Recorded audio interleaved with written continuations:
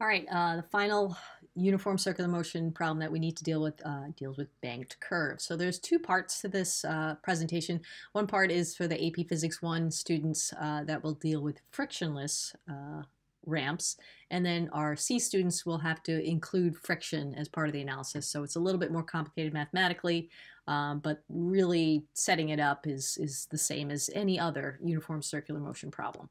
So if we look at just someone driving along a level roadway in a straight line, then if we look at the dynamics of the forces acting on the car in the y direction, again, speeding up, slowing down, coming out of the page, but the normal force is going to be equal to the weight vector.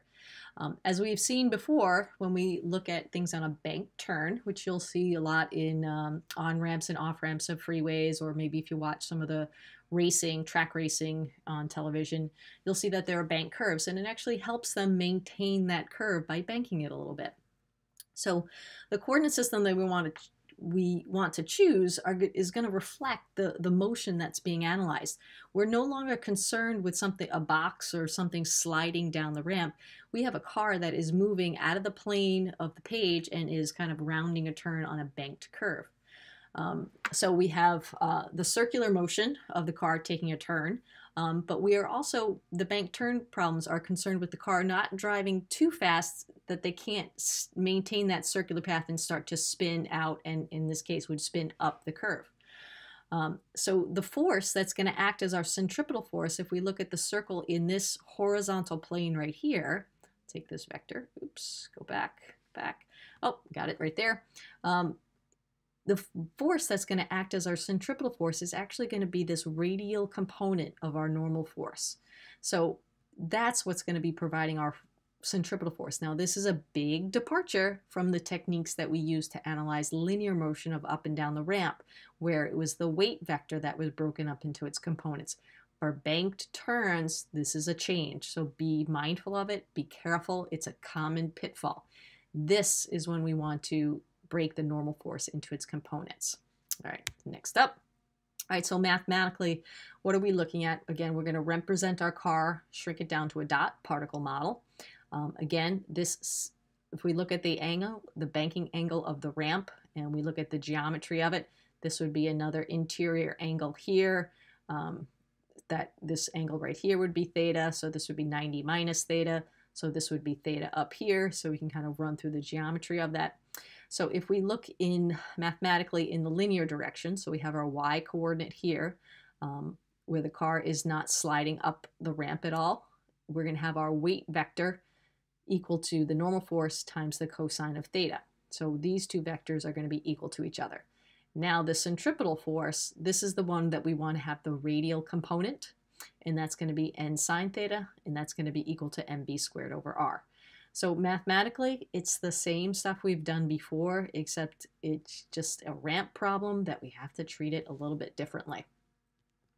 Okay, so AP1 people, you don't have to see this part. This is where it gets a little more complicated. AP Physics 1 will only deal with frictionless ramps. So for the C people, where we're going to have some friction between the tires, so we want to think about that maximum speed that you could take with the turn so that you're not sliding up the ramp and spinning out.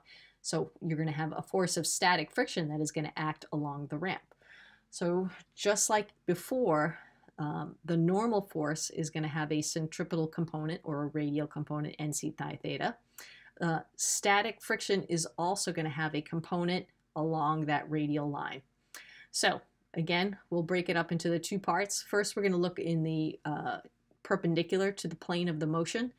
So we have our y component. We have n cosine theta here. We'll minus the weight vector here, and then minus this vertical component of your static frictional force, which would be Fs times the sine of the angle. So this is the purple, goes with the purple vectors, blue goes with the blue vectors, and then mg is the black vectors there. So trying to keep it all straight.